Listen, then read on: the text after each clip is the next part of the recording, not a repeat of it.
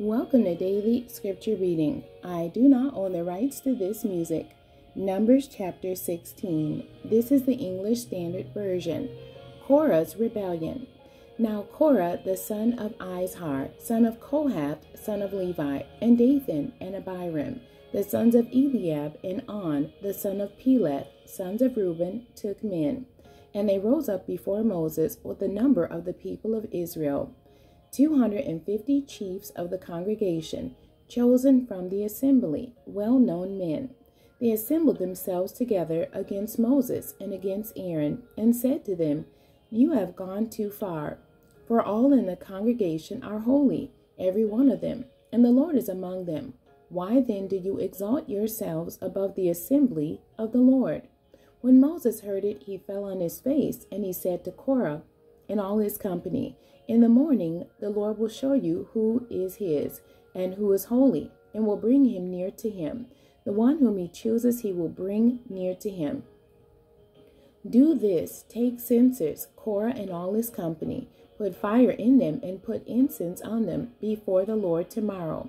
And the man whom the Lord chooses shall be the Holy One. You have gone too far, sons of Levi."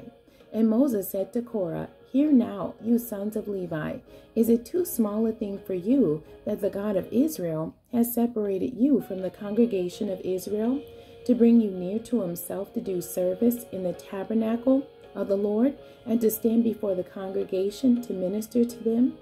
And that he has brought you near him, and all your brothers, the sons of Levi, with you? And would you seek the priesthood also? Therefore it is against the Lord that you and all your company have gathered together. What is Aaron that you grumble against him?" And Moses sent to call Dathan and Abiram, the sons of Eliab, and they said, "We will not come up.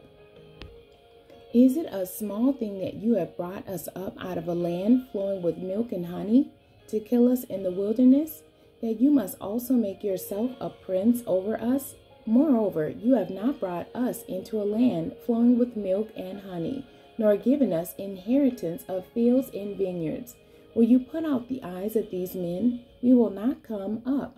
And Moses was very angry and said to the Lord, "Do not respect their offering. I have not taken one donkey from them, and I have not harmed one of them." And Moses said to Korah, "Be present, you and all your company, before the Lord, you and they, and Aaron tomorrow. And let every one of you take his censer and put incense on it. And every one of you bring before the Lord his censer, 250 censers, you also, and Aaron each his censer." So every man took his censer and put fire in them, and laid incense on them, and stood at the entrance of the tent of meeting with Moses and Aaron. Then Korah assembled all the congregation against them at the entrance of the tent of meeting, and the glory of the Lord appeared to all the congregation. And the Lord spoke to Moses and to Aaron, saying, "Separate yourselves from among this congregation, that I may consume them in a moment." And they fell on their faces and said, "O God, the God of the spirits of all flesh, shall one man sin, and will you be angry with all the congregation?" And the Lord spoke to Moses, saying, "Say to the congregation, get away from the dwelling of Korah, Dathan, and Abiram." Then Moses rose and went to Dathan and Abiram, and the elders of Israel followed him. And he spoke to the congregation, saying, "Depart, please, from the tents of these wicked men, and touch nothing of theirs, lest you be swept away with all their sins." So they got away from the dwelling of Korah, Dathan, and Abiram. And Dathan and Abiram came out and stood at the door of their tents, together with their wives, their sons, and their little ones. And Moses said, "Hereby you shall know that the Lord has sent me to do all these works, and that it has not been of my own accord. If these men die as all men die, or if they are visited by the fate of all mankind, then the Lord has not sent me. But if the Lord creates something new, and the ground opens its mouth and swallows them up with all that belongs to them, and they go down alive into Sheol, then you shall know that these men have despised the Lord." And as soon as he had finished speaking all these words, the ground under them split apart, and the earth opened its mouth and swallowed them up. with their households and all the people who belonged to Korah and all their goods. So they and all that belonged to them went down alive into Sheol, and the earth closed over them, and they perished from the midst of the assembly. And all Israel who were around them fled at their cry, for they said, lest the earth swallow us up. And fire came out from the Lord and consumed the 250 men offering the incense. Then the Lord spoke to Moses, saying, Tell Eleazar the son of Aaron the priest to take up the censers out of the blaze, then scatter the fire far and wide, for they have become holy. As for the censers of these men who have sinned at the cost of their lives, let them be made into hammered plates as a covering for the altar, for they offered them before the Lord, and they became holy. Thus they shall be assigned to the people of Israel.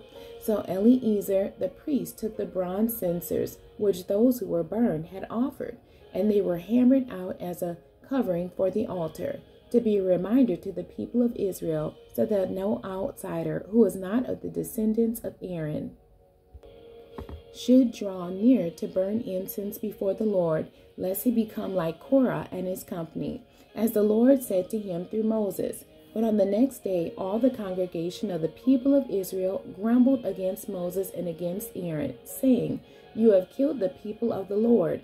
And when the congregation had assembled against Moses and against Aaron, they turned toward the tent of meeting. And behold, the cloud covered it, and the glory of the Lord appeared. And Moses and Aaron came to the front of the tent of meeting, and the Lord spoke to Moses, saying, Get away from the midst of this congregation, that I may consume them in a moment. And they fell on their faces. And Moses said to Aaron, Take your censer, and put fire on it from off the altar, and lay incense on it, and carry it quickly to the congregation, and make atonement for them. For wrath is gone out from the Lord. The plague has begun. So Aaron took it as Moses said, and ran into the midst of the assembly.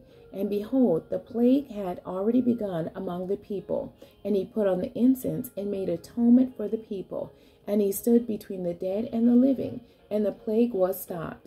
Now those who died in the plague were 14,700, besides those who died in the affair of Korah. And Aaron returned to Moses at the entrance of the tent of meeting, when the plague was stopped. The end. God bless you, and thank you for joining me today.